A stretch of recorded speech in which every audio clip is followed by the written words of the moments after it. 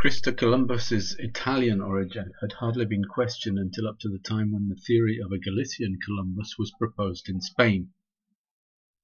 Between 1892 and 1898, the Galician, Celso García de la Riega, defended the idea of Christopher Columbus as Spanish, locating his origins in Galicia, specifically in Pontevedra, where there was a Genoese colony, and he maintained that Columbus hid his origin because of his links with the Jewish community.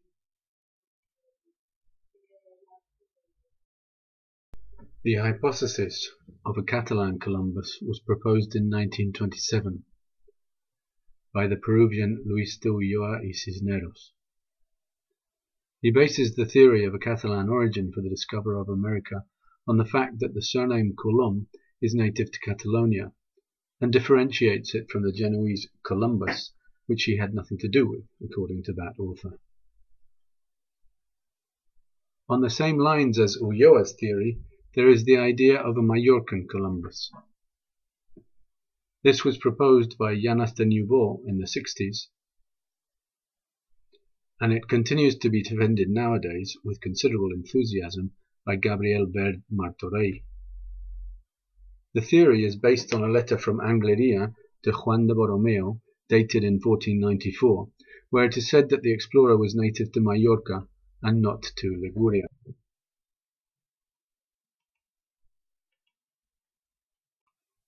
The main proponent of the idea that Columbus was from Ibiza is Nito Verdera.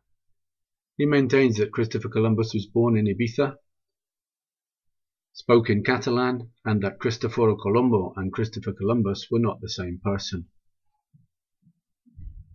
The claim that Columbus was from Guadalajara turns out to be even more tenuous. Its authors aim to relate the explorer to the high Castilian nobility, by proposing that he was son of the Duchess of Arjona, Aldonza de Mendoza, and the Count of Trevino, Diego Gómez Manrique. The theory of a Portuguese Columbus didn't appear very early on, but it can't be left out. Despite the fact that Portugal was always at the centre of many crucial moments in Columbus' life, it has hardly got off the ground. Romeu de Armas has defended the version of a Christopher Columbus who was not born in Portugal, but a Portuguese naturalized citizen, and he maintains that he was known that way in the Castilian court.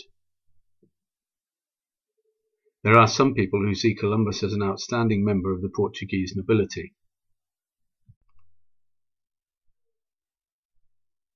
In 1940, Salvador de Madariaga, reviving old proposals which had related the explorer to the Jewish world, made a strong case for a Sephardic Columbus. He maintained that Jewish blood ran in Columbus' veins and that he had had Spanish ancestors who fled after the persecutions in 1391. Other adventurous theses that have hardly been worthy of attention because of their lack of seriousness and consistency have wanted to make him into an Extremaduran, mixing up the Extremaduran Plasencia with the Italian Piacenza, Corsican, English, French, Greek, and even Swiss. These theories were born as a result of a strange mixture of legends, traditions, and the selfish work of genealogists and even of opportunist forgers, but they could not stand the passage of time and the shadow of history.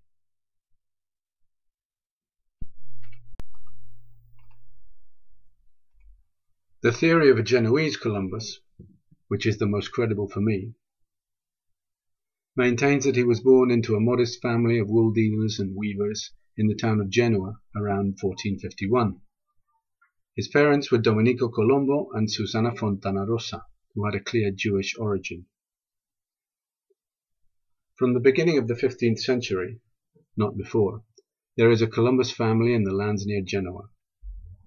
Their sudden appearance in those lands made some experts wonder whether they might have arrived in an escape from elsewhere for religious reasons. This theory cannot be easily discounted. It is easily observed that the last name, Colombo, Colomb, Colomo, or Coulomb, is often found in the triangle made up by Genoa, Catalonia, and the Balearic Islands. Language, which is usually closely related to birthplace and political homeland, is another point at issue in relation to the explorer. Columbus was able to speak, or at least to stumble through, 1,000 languages, as he was a seaman. It is possible, then, that this is the case of a typical seaman who stumbles through 1,000 languages without being fluent in any of them, and that Columbus used some kind of regional Mediterranean sailor slang. After what has been said, the link that anyone might wish to find with Castile will be understood even more clearly.